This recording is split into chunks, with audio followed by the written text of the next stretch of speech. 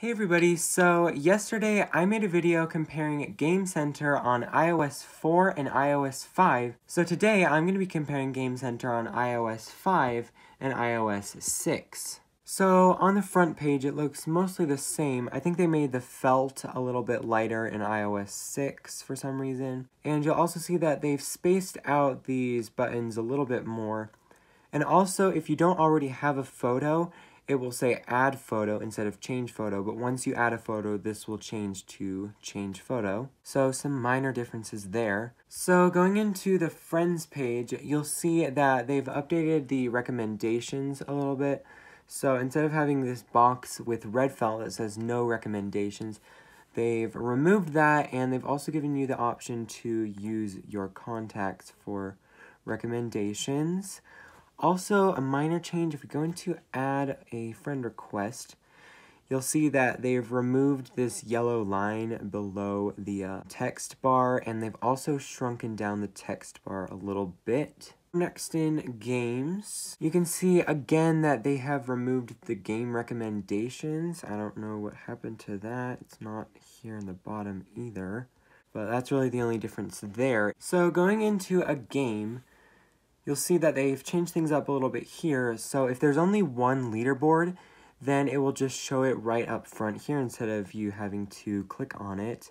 But that's all the same. And going into achievements, you'll see that they've added a point count right there. You can also see that the achievements are more spaced out now because they've replaced the point count from the side to below the little icon here. And you'll also see that they've now added the developer of the app right above the title, and they've also changed this get button to a get app button and repositioned it. And also you can now slide on a game to remove it, where you could not do that before.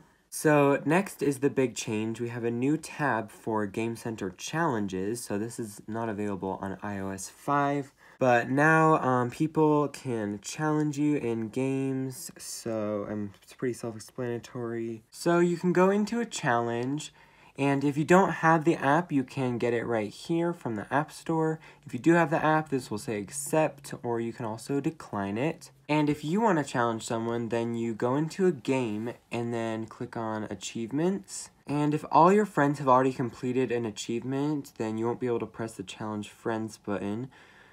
But if you have friends that haven't completed the achievement, then you can click the challenge friends right here. You can enter a message and choose which friend you want to send it to.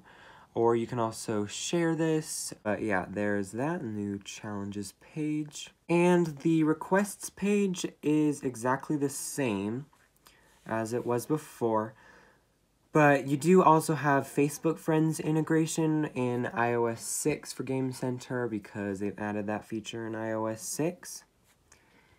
And there's some other minor UI enhancements. Like I said earlier, it's a slightly different colored felt.